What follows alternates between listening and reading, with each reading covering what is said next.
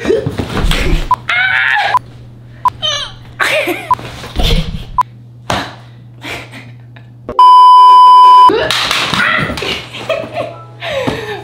I am literally crash landing into this video to tell you about how amazing it is to travel with only carry-on luggage. It might sound crazy, but after traveling to every country with only a setup just like this, I can confirm that it is really surprising how little material possessions you actually need to have an amazing trip. And it is also so liberating to only have this amount of stuff because you don't need to check your luggage, so you're never worried about getting lost with the airlines, and it's so easy to transport it from place to place and move everything from each hotel that you're staying in. The reasons and benefits for only having a carry-on are quite long. So in this video, I'm going to break down exactly what I have in these bags that I can make it for at least a month of traveling continuously. There may be a few laundry stops along the way, and of course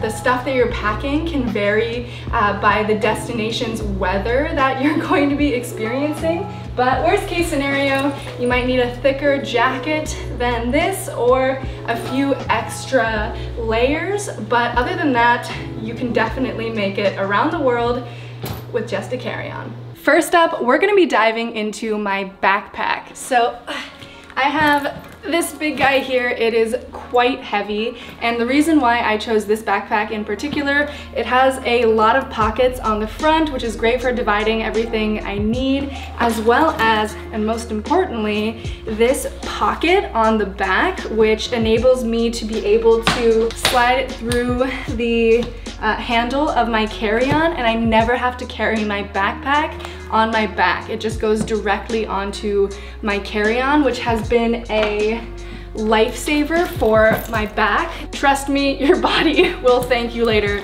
if your backpack has one of these straps. Getting straight into it, in the back, I also prefer to have a backpack that has a slot for my laptop.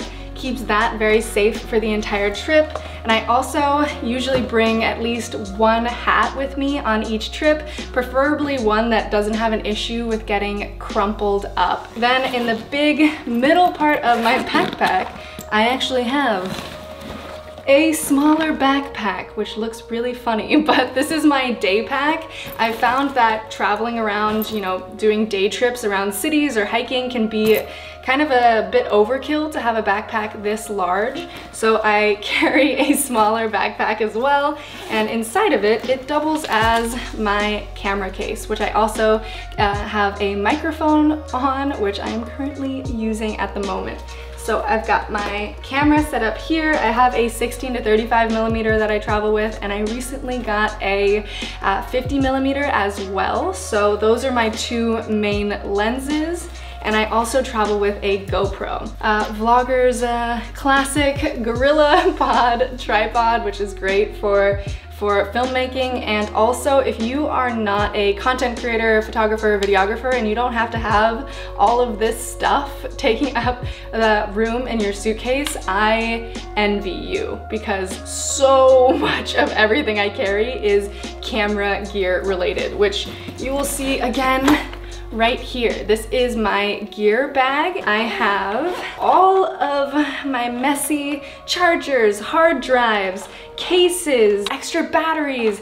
All of this kind of stuff is in my tech bag, which also goes in my backpack. So that's what's going on in the main pocket of my backpack. Then on the outside, I have a convenient one for my passport.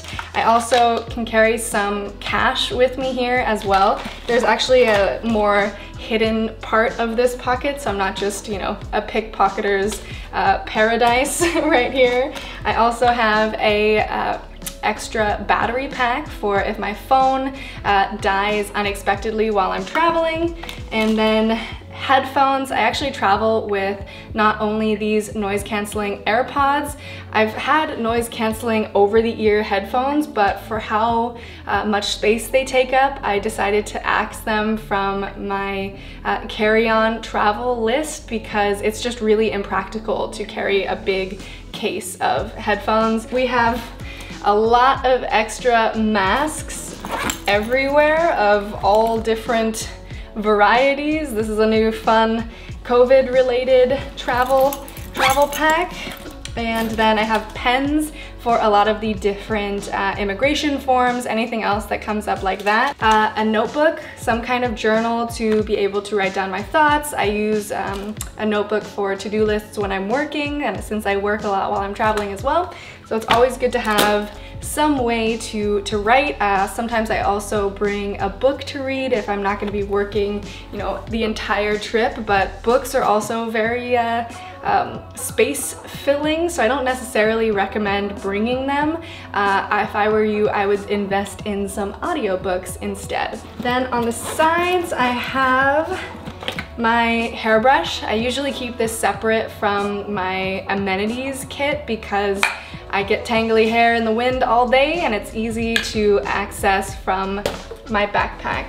Then I also have extra converters and sunscreen in all of my bags. Over here we have my 2 pairs of sunglasses. Having 2 pairs of sunglasses is important to me because, for one, as you can see, I carry it in a case. These are nicer sunglasses that I have, you know, spent a bit of money on, so I want to make sure that they don't get scratched. And then I think it's also important to have a pair of sunglasses that you don't really care about. So if you want to do something more adventurous, like going on a motorcycle ride or going kayaking or swimming or anything like that, you can wear your less nice sunglasses and use them in case it might be something where you could lose them or break them, etc. So having 2 pairs is really helpful. That's about it for the backpack. So let's move on to the main event in the carry-on. And now it's time to get into the good stuff. Oh, I'm so sorry. Welcome to my crib. It actually does feel like home, these suitcases, because I've ended up living in them for basically years at a time. So it's time to give you a little apartment tour, if you will. One of the things you might notice right away is that there are no packing cubes. I haven't been converted into a packing cube person yet. I haven't exactly seen what the difference would be unless you are just kind of a naturally disorganized person. But especially in a carry-on, it's really easy for me to keep track of where everything is because there's not very much of it. So if you have a good argument for or against packing cubes, let's get this heated debate going down in the comments. As you may have noticed, what I'm wearing right now is actually a typical outfit that I would wear to the airport. Unpopular opinion here as well. I try not to wear athletic clothes as much as possible if I'm not A, going to the gym, or B, doing something active. So even at the airport, I like to wear things that are, you know, a bit more real clothing-esque, I guess, and I am a huge fan of cargo pants because of these amazing pockets on the side that actually fit a real grown human being's phone. So I highly recommend cargo pants for everyone. And I also travel with at least one big jacket that is outside of my suitcase or my backpack. I like to have my biggest, most bulky pieces of clothing, like my shoes, to be what I'm wearing when I'm going to the airport. I like to bring some kind of neutral colored sweatshirt. You'll notice that all of my clothes are very neutral and they all tend to work together, so every outfit is completely interchangeable with each pair of pants, leggings, tank tops, long sleeve shirts, jackets, etc. It's pretty simple for me. I've got this pair of pants, I've got my favorite pair of gigantic cargo pants that I love because I can fit an infinite number of things in these pockets. I've got 2 pairs of leggings for hiking, exercise, sleeping on planes. If it's gonna be a long overnight flight, I will wear leggings to the airport. But other than that, I like to stick to real pants. And then I also have 2 pairs of shorts. And importantly, I have this kind of belt where it has holes all throughout it and it's completely interchangeable to any type of pant. If you're wearing high-waisted pants and you need a belt, or if you're wearing low-waisted pants or a dress, etc., having a belt like this works for everything. So I only usually bring 1, maybe 2 belts. This is a bit of a specialty item. I've actually started to travel with this steamer more recently as I've become an Instagram person who takes a lot of photos in various outfits. So if I would like my clothing to not be wrinkled for my photos, I will use this steamer. The back just pops off and you can fill this full of water and it will unwrinkle your clothing. Right here, I have a secondary gear bag that has extras of everything. I am talking from very painful learning lessons here. I cannot stress enough, especially if you have laptops, phones, any type of camera equipment, filming, creating content, anything, please carry an extra laptop charger, an extra camera charger, extra batteries, extra hard drives, extra iPhone cables, all of that, even an extra phone if you can, in a separate bag. So if my backpack gets stolen or I forget something when I'm out during the day, I have an extra to fall back on that is safely in my suitcase back at the hotel. Please do this. If you listen to anything in this video, that's one of the most important things. Then, one of the reasons why I don't use a packing cube is because there's a little built-in one in most modern suitcases. And in this kind of stuff, as a woman, travel with like 1 normal bra, 2 sports bras, underwear, and for a month worth of travel, I'll probably bring 5 to 7 pairs of socks, and I'll also bring 1 basic bikini as well. And all of those little things, they just fit perfectly in this little middle side pouch. On the other side of this divider, I have my Toiletries bag, which I will dive into as well. I bring a scarf or a sarong with me most places that I travel because it's a great item for layering, for women if you need to go into some type of religious establishment, a church, a mosque, anything like that. It's easy to do this, to do, you know, one of the over the head kind of covers, or if your shorts are a little too short and you're getting a lot of extra attention, I'll maybe wrap it around my hips as well. So this is actually another item that always goes in my day bag because you never know when you're gonna need it. If I'm feeling fancy, I'll bring an item or 2 of clothing like this dress, which has a little fancy belt that goes with it for nights that I maybe want to dress up a bit more. But for the most part, I am a very functional and practical dresser. So you're not going to find too many long flowy dresses for places like Mykonos or Cappadocia. For the most part, I have all of these different tones of clothing that all match together, but I've got a few statement pieces. This is one of my favorites with a big map of the world. So having 1 or 2 articles of clothing that are fun and you might be excited to take photos in is always a good idea. Then I bring usually 1 long sleeve shirt, but again, this depends on the weather in the destination that I'm going to.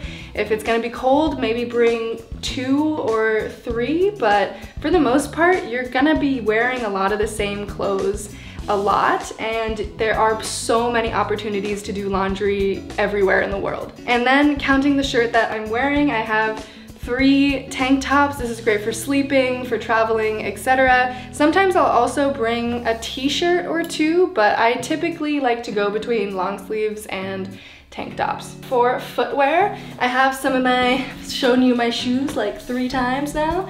I have my casual, everyday walking around shoes. I can walk for miles in these ones. I will bring a pair of shoes to work out in, potentially, depending on the trip, of course.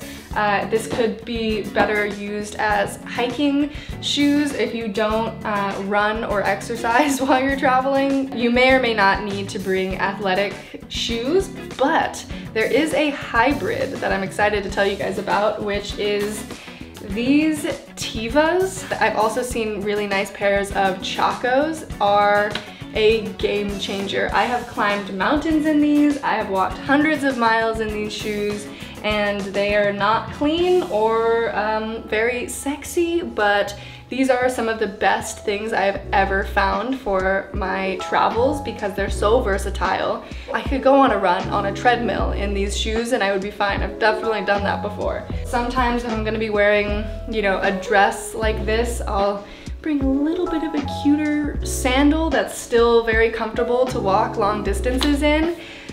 I cannot stress this enough. Don't pack uncomfortable shoes. Please don't pack them. It's a waste of space. You're gonna torture yourself if you do wear them, and you're gonna be mad at yourself for bringing them if you don't wear them. So it's basically a lose-lose situation. Now that you've seen everything inside of my suitcase, we can break down a bit of what I have inside my toiletries bag, because this definitely takes up a lot of space, but it's some of the most essential things that you're gonna need during your travels. Dang it! That's the shot. All right, it is the moment you've all been waiting for. Last but not least, my toiletries bag. So we've got a lot of very important stuff in here, but it's a lot of stuff. So we're gonna run through this pretty quickly. First of all, very strong men's deodorant. Sunscreen for the full body. Then sunscreen for your face. I don't wear anything less than 50 SPF on my face. Seriously, take that one under consideration. It's very important for anti-wrinkles, anti-aging, freckles, all of that. Then I've got a small bit of body lotion, especially to use after shaving. And then I have a razor, my toothbrush. I travel with some small-sized conditioners. Got the shampoo as well. Then bug spray, always essential because you never know you're gonna need it until it's too late. Any medications you need, I usually travel with a few extra Ziploc bags because some airports tend to ask for you to put all of your liquids in a plastic bag. I have a couple of spare 3.4 ounce containers for miscellaneous face washes, conditioners, anything like that. I keep my makeup pretty small. I've got only a few essential items in here as well. Now I have my go-to leave-in conditioner for my hair. This is definitely one of the best products that I've ever found. It's from a brand called Marrakech, and I can't recommend it enough. It's been a lifesaver for me. Then we have, I get a lot of headaches when I'm traveling, so I travel with both liquid IV, which I can drink in bottled water, and then also a good amount of Advil, Tylenol, aspirin, whatever I can get my hands on. I've got some retinol eye cream to sleep with. Then I have a bit of a spare bag for all of the random hair essentials, hair ties, bobby pins. There's some nail clippers in here, all of that good miscellaneous stuff. Then I usually only travel with 1 or 2 accessories, necklaces, this type of thing. So I keep it pretty minimal, and that is about it for the rest of my toiletries. And that concludes my ultimate 1-month carry-on packing guide. I hope you found some of this information helpful. If so, don't forget to subscribe. There are nearly 70% of you who are watching my videos who are not subscribed yet, so if you can tap that button, it definitely means a lot to me. And if you want to comment anything that surprised you in this video, I would love to hear from you. And on that same note, if you want to hear more travel-related tips, tricks, hacks, recommendations, and destinations, you can sign up for my newsletter at lexilimitless.com/newsletter, and I will also send you a free preview of 3 chapters from my upcoming book. So thanks for watching, and until next time, keep pushing your limits.